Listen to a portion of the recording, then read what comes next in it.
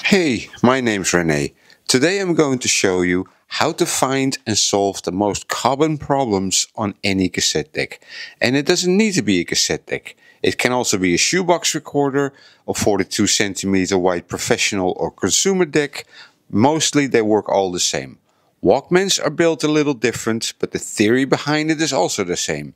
First of all, when you look at a cassette deck, shoebox recorder or player and you have a problem, 90% of these problems are caused by the belts these days. The belts are here. They come from the motor, they go to the flywheel, and from the flywheel either a separate belt or directly. These days, if you look at, you put a cassette in it, and for this video I took the cassette door out so you can better see what I'm doing. Normally the cassette's in here, you close it, you press play, and it doesn't work. 90% of the time it is the belts that are gone, are melted, are no longer in place, so you need to replace them. There's lots and lots of videos on YouTube, different models. I will show you for this model how I replaced the belts on this one. If you would like to see the complete video of how I replaced all the belts, cleaned the transport, etc., just click on the link in the right hand upper side corner. Now, once you replace the belts, it should all work. What I do when I replace the belt is take a pause, because in the last few months since I've picked up this hobby again and I've been repairing these, is that the belts that are currently available are a bit of a hit and miss, and sometimes mostly miss. Especially the ones you buy off of eBay or Amazon in one of those assortment packages directly from China are very low quality. What happened to me a few times is that I replace the belts and I find that they are too tight, or they've been not cut correctly, or they haven't been finished correctly, and it gives you all sorts of troubles. And then when you use these belts and they are a tiny bit too tight, the tension between the flywheel and the motor is too high, and that pulls the flywheel out, and it also pulls on the motor. And when that happens, the chances are that the bearings inside the motor wear out, but also the flywheel bearings will wear out.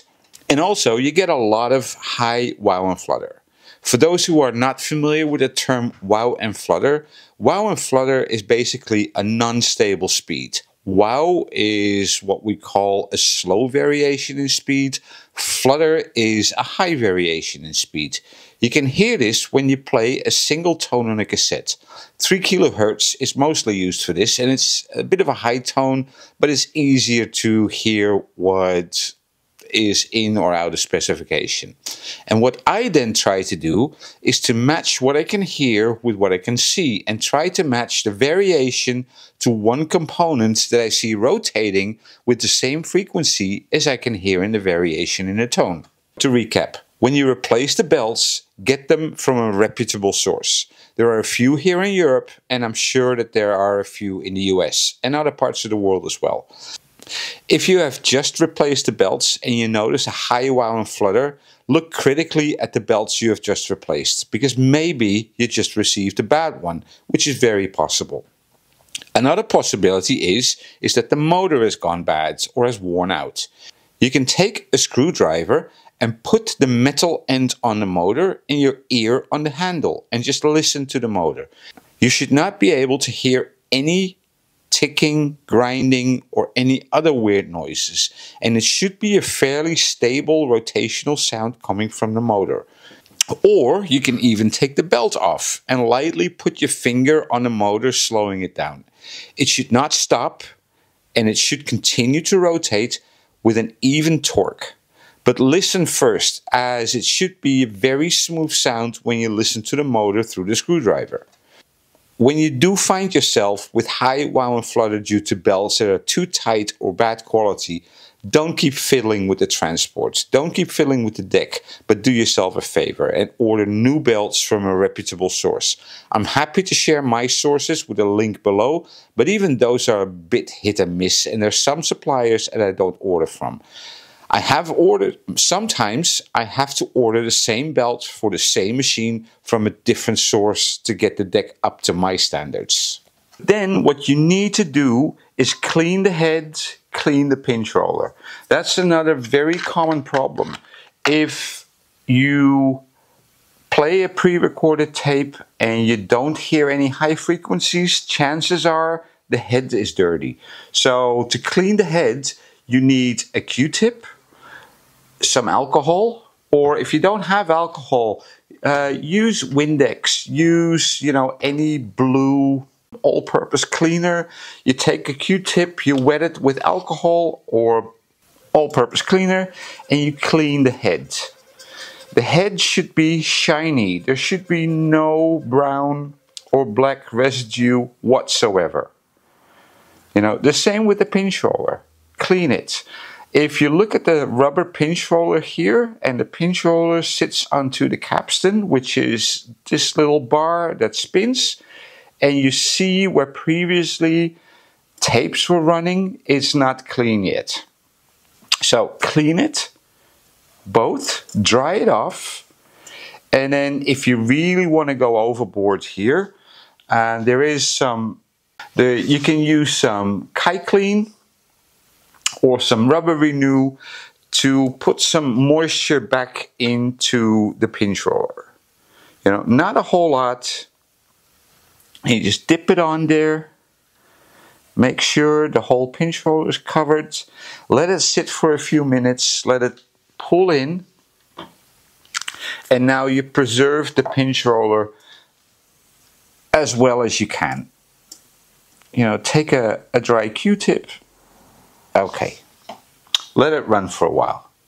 If the belts are still good and you press play and the machine stops after a little while, 2, 3, 4 seconds, chances are that if you have a tape counter, that the belt from the tape counter to the take-up reel is gone or slipping.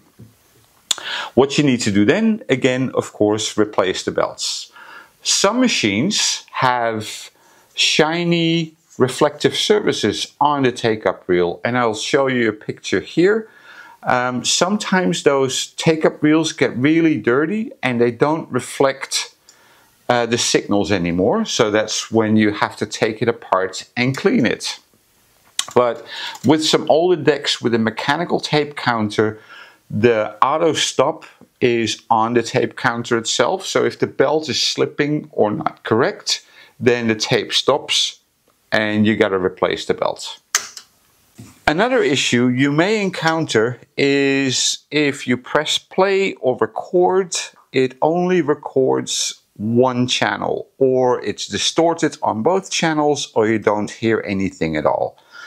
Older machine, and that is 1985 and older, typically have a record and play switch. The record and play switch is here, which can be 1 or 2 long metal bars operated by a spring to the transport. Now, if I press this on play, you see nothing happens. However, if I press this on record and play, you see that the bar operates the switch, and the switch has dozens and dozens of contacts and switches between the record circuit and the play circuit. If those contacts are oxidized or dirty, you will get distortion, or maybe 1 or 2 channels that don't play or record. So what you need to do, let me press this on stop, is get some contact cleaner, deoxit or whatever, spray the switch and operate it manually a couple of dozen times. Clean those switches and clean those contacts.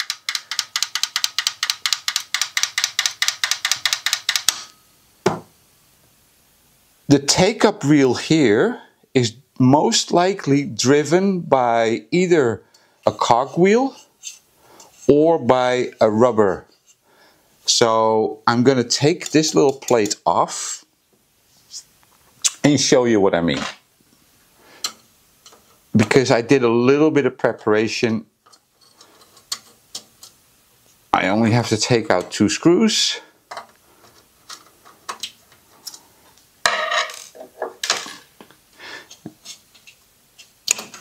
and now the plate comes out.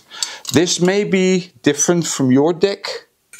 You know, maybe you have to take the transport out to get access to it.